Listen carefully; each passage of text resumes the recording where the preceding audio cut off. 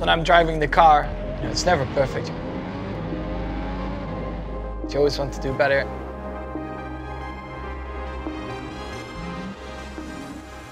On race day, it's more than loud engines and fast cars. There's so much data and technology getting analyzed in real time to power every turn, acceleration and pit stop.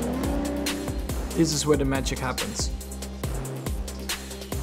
It gives you a lot of confidence, of course, to know that there's such a big group of people also, let's say, back home at the factory, supporting you to try and give you basically the perfect race. Of course, everyone here in the room is working on trying to unlock the potential of the car. When the car's released for the track, we're looking at the data live to try and understand where the issues are with the car and then effectively how we can extract more performance from the car as it's going around the track.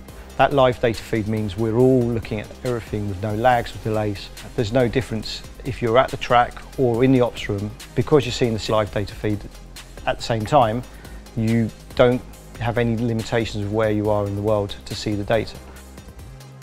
Well, this room plays a crucial role during a course of a Grand Prix weekend. It is an extended part of the engineering office track side, and of course we're a data-driven business, so the decisions that we make, whether it be on strategy, reliability, on performance, are all driven through performance data. Any one misstep can be the difference of winning and losing. When it comes down to 1/100th of a second, you need everyone communicating in real time to make sure not have a space to succeed. You fully rely on your team. You can rely to them 100%. It's very, very impressive. The communication that we have is critical because we take the decision on what to do with our strategy. I'm basically communicating to my race engineer, and he has all the support around him. Data is fundamental to everything we do. There are hundreds, if not thousands, of sensors on the car. They're all generating large quantities of data, and in order to extract performance of the car, we have to analyse that data, and ultimately it's a time-constrained situation. The quicker you can make the decision, the more chance you have of impacting the performance for the rest of the weekend.